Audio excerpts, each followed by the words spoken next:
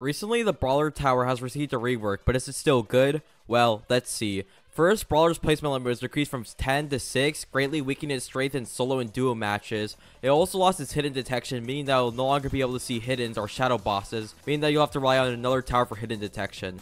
But now, moving on to the stats. At level 0, the Brawler's placement cost was increased from $450 to $550. The damage was decreased from 10 to 8, but the fire rate was decreased from 1.2 seconds to now 1.08 seconds. Overall decreasing the Brawler's DPS from 8.24 to now 7.94 DPS. The Brawler's cost efficiency was decreased from $54 per DPS to now $69 per DPS. Still really good value, but noticeably weaker.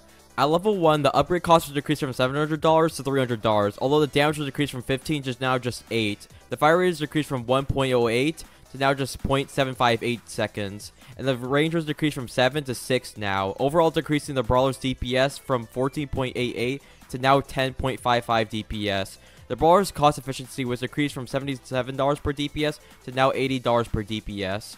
At level 2, the upgrade cost is decreased from $1,500 to $1,000. The damage is increased from 10 to 15 damage now, and at every third hit, the Brawler deals 30 damage instead of the regular 15 damage, and deals 17.5 knockback force. Although 30 damage is still lower than the previous 40 final hit damage that the Brawler did. And Brawler's fire rate was increased from 5.8 to 0.608, and the range was decreased from 7 to 6 now, overall increasing the Brawler's DPS from 23.77 to 27.08. The Brawler's cost efficiency was increased from $111 per DPS to now $68 per DPS. At level 3, the upgrade cost is decreased from $4,000 to $2,250. The fire rate is decreased from 0.508 to 0.608. The knockback cooldown is decreased from 1 second to now 0.75 seconds.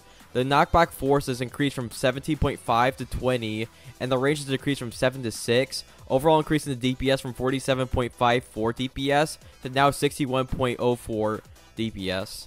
The cost efficiency is increased from $139 per DPS to now $67 per DPS. At level 4, the upgrade cost was increased from $5,000 to $5,500. The damage is increased from 30 to 40. The Brawler gains the reposition ability, which allows it to be moved around anywhere on the map. The reposition ability's damage was decreased from 100 to 80, and the cooldown was decreased from 40 seconds to now 20 seconds.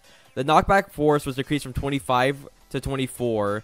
And the range was decreased from 8 to 7, bringing the Brawler's DPS from 57.54 to now 93.43 DPS. The Brawler's cost efficiency was increased from $200 per DPS to now $103 per DPS. And finally, at max level, the upgrade cost was increased from $14,000 to $15,000. The damage was increased from 50 to 100. The final hit damage was increased from 100 to 200.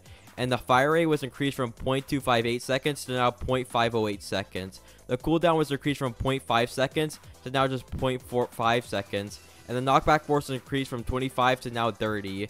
And the range was decreased from 8 to 7. Overall, maxing out Brawler's DPS to 263 compared to the old DPS of 186 DPS. This increases the Brawler's cost efficiency from $137 per DPS to now $93 per DPS. So in conclusion, the Brawler is now worse at early game, being less cost efficient at lower levels. Although the Brawler is now significantly better at mid to late game, having insane cost efficiency and great DPS. Although the Brawler has less overall DPS, going from 1800 DPS with 10 max Brawlers to 1500 DPS with 6 reworked Brawlers. The 6 reworked Brawlers only cost 147k compared to the old price of 10 Brawlers costing 256k. Another added bonus to the reworked Brawler is the repositioning ability being 2 times faster, allowing you to micro the Brawlers against the enemies even more. Taking all these into factor, I would still rank the Brawler in S tier tower, although I still prefer the old Brawlers. Anyways, that's it. If you found this video informative, consider subscribing, but that's all. See ya.